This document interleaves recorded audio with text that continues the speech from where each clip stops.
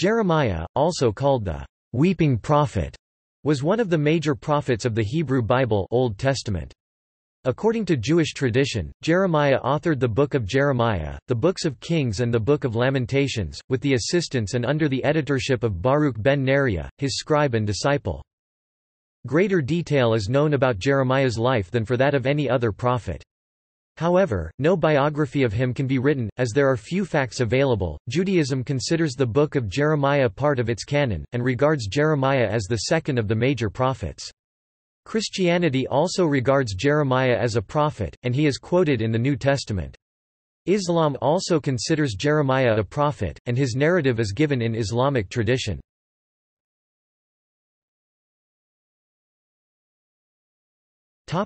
Chronology. Jeremiah's ministry was active from the 13th year of Josiah, king of Judah 626 BC, until after the fall of Jerusalem and the destruction of Solomon's temple in 587 BC. This period spanned the reigns of 5 kings of Judah: Josiah, Jehoahaz, Jehoiakim, Jehoiachin, and Zedekiah.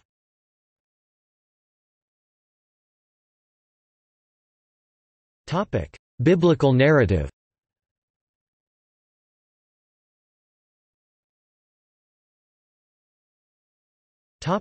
Lineage and early life. Jeremiah was the son of Hilkiah, a Cohen Jewish priest from the Benjamite village of Anathoth. The difficulties he encountered, as described in the books of Jeremiah and Lamentations, have prompted scholars to refer to him as the weeping prophet. Jeremiah was called to prophetic ministry c. 626 BC by YHWH to give prophecy of Jerusalem's destruction that would occur by invaders from the north. This was because Israel had been unfaithful to the laws of the covenant and had forsaken God by worshipping Baal. Jeremiah condemned people burning their children as offerings to Moloch. This nation had deviated so far from God that they had broken the covenant, causing God to withdraw his blessings.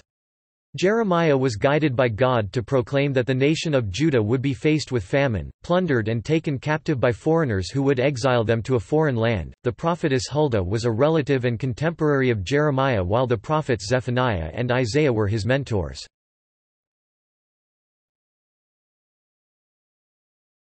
Topic: Calling. According to Jeremiah chapter 1 verses 2–3, Yahweh called Jeremiah to prophetic ministry in about 626 BC, about 5 years before Josiah king of Judah turned the nation toward repentance from idolatrous practices. 2 Kings chapter 22 verses 3–13. According to the books of Kings and Jeremiah, Josiah's reforms were insufficient to save Judah and Jerusalem from destruction, because of the sins of Manasseh, Josiah's grandfather, and Judah's return to idolatry. Jer 11.10 ff. Such was the lust of the nation for false gods that after Josiah's death, the nation would quickly return to the gods of the surrounding nations. Jeremiah was said to have been appointed to reveal the sins of the people and the coming consequences. Jeremiah resisted the call by complaining that he was only a child and did not know how to speak. However, the Lord insisted that Jeremiah go and speak, and he touched Jeremiah's mouth to place the word of the Lord there. God told Jeremiah to get yourself ready. The character traits and practices Jeremiah was to acquire are specified in Jeremiah 1 and include not being afraid, standing up to speak, speaking as told, and going where sent. Since Jeremiah is described as emerging well-trained and fully literate from his earliest preaching, the relationship between him and the Shaphan family has been used to suggest that he may have trained at the scribal school in Jerusalem over which Shaphan presided. In his early ministry, Jeremiah was primarily a preaching prophet, preaching throughout Israel. He condemned idolatry, the greed of priests, and false prophets. Many years later, God instructed Jeremiah to write down these early oracles and his other messages.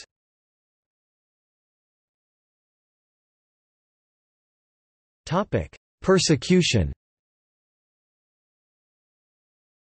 Jeremiah's ministry prompted plots against him. Jer. 11:21–23. Unhappy with Jeremiah's message, possibly for concern that it would shut down the Anathoth sanctuary, his priestly kin and the men of Anathoth conspired to kill him.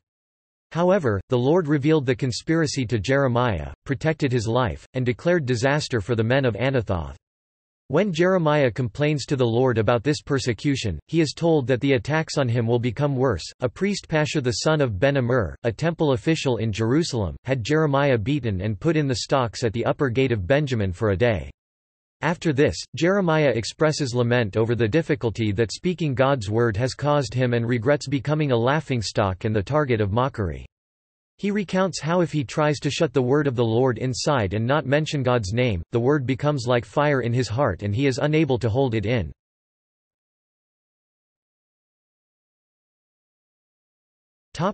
Conflicts with false prophets. Whilst Jeremiah was prophesying the coming destruction, a number of other prophets were prophesying peace. Jeremiah spoke against these other prophets. According to the book of Jeremiah, during the reign of King Zedekiah, the Lord instructed Jeremiah to make a yoke of the message that the nation would be subject to the king of Babylon. The prophet Ananiah opposed Jeremiah's message. He took the yoke off of Jeremiah's neck, broke it, and prophesied to the priests and all the people that within 2 years the Lord would break the yoke of the king of Babylon. But the Lord spoke to Jeremiah saying, "Go and speak to Ananiah saying, You have broken the yoke of wood, but you have made instead a yoke of iron." See Jeremiah chapter 28 verse 13. Topic: Relationship with the northern kingdom, Samaria. Jeremiah was sympathetic to as well as descended from the northern kingdom. Many of his first reported oracles are about, and addressed to, the Israelites at Samaria. He resembles the northern prophet Hosea, in his use of language, and examples of God's relationship to Israel. Hosea seems to have been the first prophet to describe the desired relationship as an example of ancient Israelite marriage, where a man might be polygynous, while a woman was only permitted one husband. Jeremiah often repeats Hosea's marital imagery Jer, 2-2b3, 3-1-5, 19-25, 4-1-2.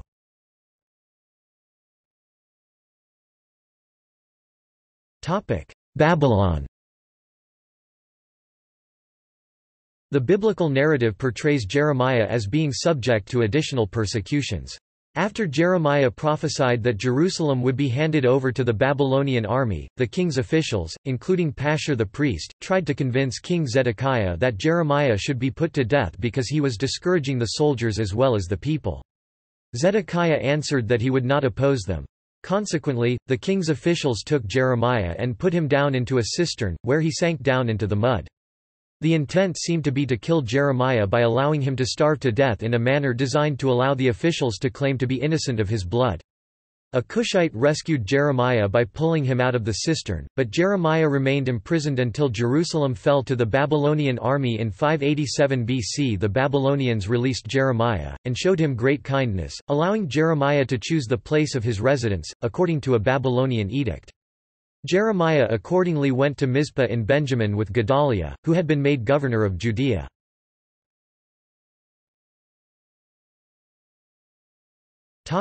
Egypt. Johanan succeeded Gedaliah, who had been assassinated by an Israelite prince in the pay of Ammon, for working with the Babylonians. Refusing to listen to Jeremiah's counsel, Johanan fled to Egypt, taking with him Jeremiah and Baruch, Jeremiah's faithful scribe and servant, and the king's daughters. There, the prophet probably spent the remainder of his life, still seeking in vain to turn the people to God from whom they had so long revolted. There is no authentic record of his death.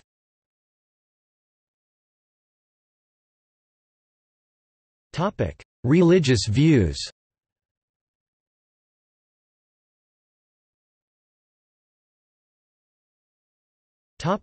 Judaism. In Jewish rabbinic literature, especially the Aggadah, Jeremiah and Moses are often mentioned together, their life and works being presented in parallel lines. The following ancient midrash is especially interesting, in connection with Doi, XVIII. 18, in which, "a prophet like Moses" is promised. As Moses was a prophet for 40 years, so was Jeremiah. As Moses prophesied concerning Judah and Benjamin, so did Jeremiah. As Moses's own tribe, the Levites under Korah, rose up against him, so did Jeremiah's tribe revolt against him. Moses was cast into the water, Jeremiah into a pit. As Moses was saved by a slave, the slave of Pharaoh's daughter, so Jeremiah was rescued by a slave, Ebed-Melech. Moses reprimanded the people in discourses, so did Jeremiah.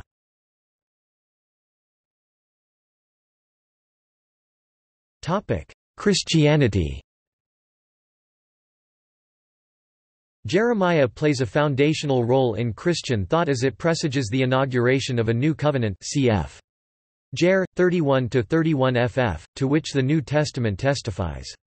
There are about 40 direct quotations of the book in the New Testament, most in Revelation in connection with the destruction of Babylon, e.g., 50–8 in Rev. 18–4, 50–32 in Rev. 18–8, 51–49–50 in Rev. 18–24.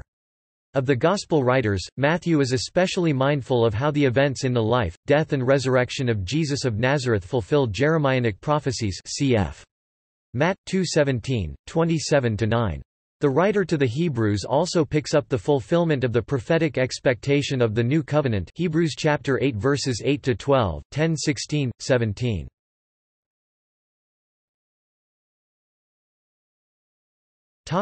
Islam. As with many other prophets of the Hebrew Bible, Jeremiah is also regarded as a prophet in Islam. Although Jeremiah is not mentioned in the Quran, Muslim exegesis and literature narrates many instances from the life of Jeremiah and fleshes out his narrative, which closely corresponds with the account given in the Hebrew Bible. In Arabic, Jeremiah's name is usually vocalized Ermiya, Armiya or Ermiya, and these forms are occasionally given with mad also Ermi. Classical historians such as Wahb ibn Munabi gave accounts of Jeremiah which turned upon the main points of the Old Testament story of Jeremiah, his call to be a prophet, his mission to the king of Judah, his mission to the people and his reluctance, the announcement of a foreign tyrant who is to rule over Judah.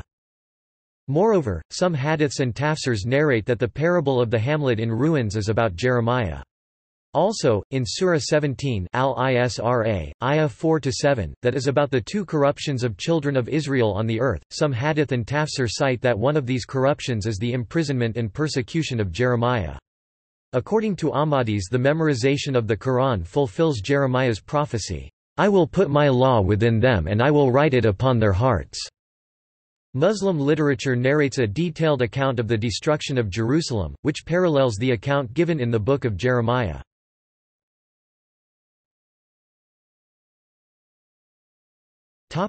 Historicity. Scholars differ widely in their views on the likelihood of there being an actual prophet named Jeremiah.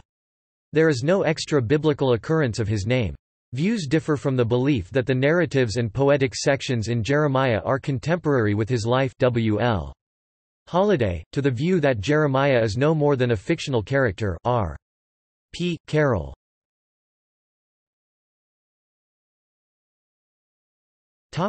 Scholarly views. Scholars cannot prove the authorship of Jeremiah with any certainty, although consensus has gathered around a thesis of multiple sources, mainly because of the contrast between the poetic discourses and the prose narrative. Some modern scholars think the Deuteronomist edited Jeremiah because of the similarity of phrasing between the books of Jeremiah and Deuteronomy. For example, Egypt is referred to as an iron furnace in both Jeremiah chapter 11 verse 4 and Deuteronomy chapter 4 verse 20. They also share a similar view of divine justice. Emmanuel Tov believes that the Septuagint version of Jeremiah is earlier, and the Masoretic text version is a later, longer version.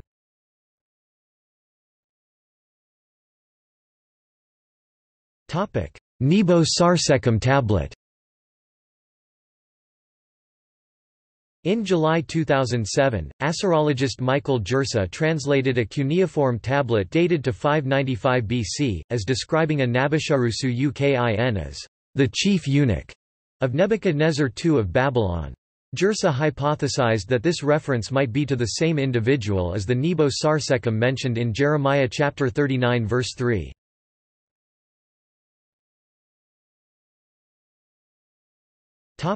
Cultural influence. Jeremiah inspired the French noun jérémiade, and subsequently the English Jeremiad, meaning, a lamentation, mournful complaint, or further, a cautionary or angry harangue. Jeremiah has periodically been a popular first name in the United States, beginning with the early Puritan settlers, who often took the names of biblical prophets and apostles. The names Jeremy and Dermot also derive from Jeremiah, the latter by way of Irish Dermaid. Notes